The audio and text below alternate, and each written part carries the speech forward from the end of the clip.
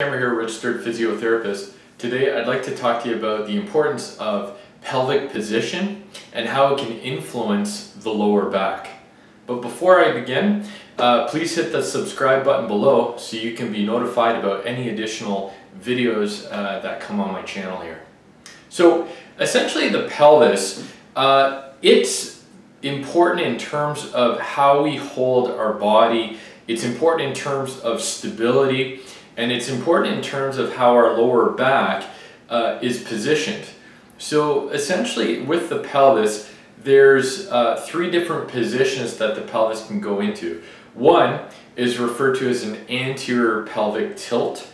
Another one is a posterior pelvic tilt. And then finally, it would be a position considered more or less neutral between a posterior and an anterior pelvic tilt.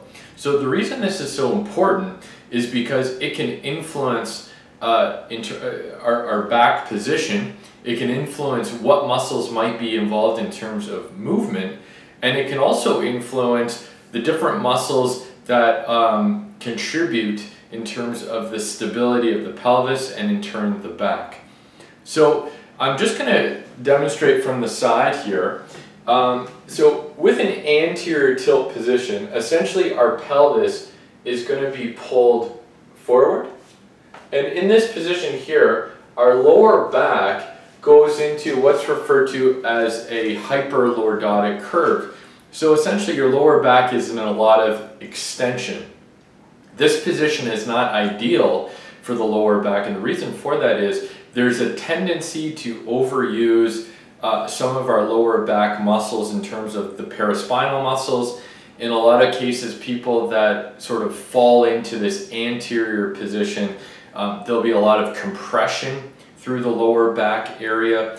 And also, there's a tendency to overuse a lot of the muscles in the front of the pelvis. So our hip flexors, our quads, and in a lot of cases, this anterior position is a result of one, overuse, as I mentioned, of the psoas, the hip flexor, the quads, overuse of the paraspinal muscles in the lower back, and underuse, in a lot of cases, of the glute med muscle. And the glute med muscle, it's a primary muscle for pelvic stability.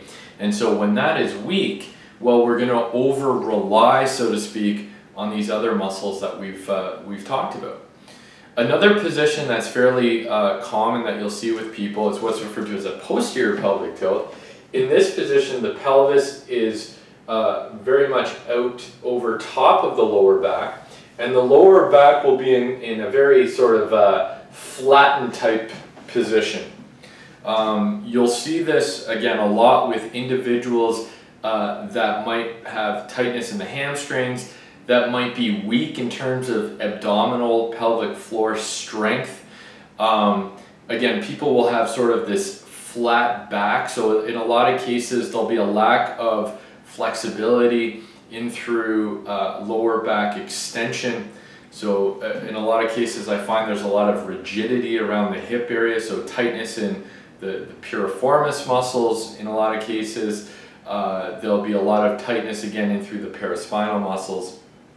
And so again, with this either anterior or posterior biased position of the pelvis, the lower back is going to have to work overtime. So there's going to be certain muscles that again are going to be weak. There's going to be certain muscles that are having to guard to maintain this position. And there's going to be muscles that are going to be working overtime because of the impact of gravity on the pelvis, on the lower back. And so, again, what we're looking for in terms of a proper pelvic position is more of a neutral position in through the back. And so with this, what will occur is we're not going to have a flat or hyperlordotic curve. We're going to have a nice, just general S-shaped curve in through the lower back. There's going to be a lot of stability within the pelvis, so there's going to be strength within the glute muscles, strength in the pelvic floor, strength in the abdominal areas. When somebody is standing, typically the individual will stand with a lot of flexibility in through the knees, with a slight bend in the knees, And again, that pelvis is not going to be exaggerated one side or the other. And quite frankly, it's the most efficient position to be in to minimize overuse in these different muscles that we've talked about, and to reduce the impact through the lower back position. I found with a lot of individuals who have sort of persistent lower back or chronic lower back pain, if we look at these different muscle imbalances that are contributing to how the pelvis is being held, just by noticing these different changes and working on strengthening muscles that are weak and lengthening muscles that are being overused, and putting that pelvis in, again, more of a neutral position, all of a sudden the back, that back pain, that back tension, that back guarding starts to reduce, and people have a reduction typically in back pain and an improvement in their general flexibility. If you have any specific questions or concerns, feel free to leave a comment below, and thanks for watching. Have a great day. Take care.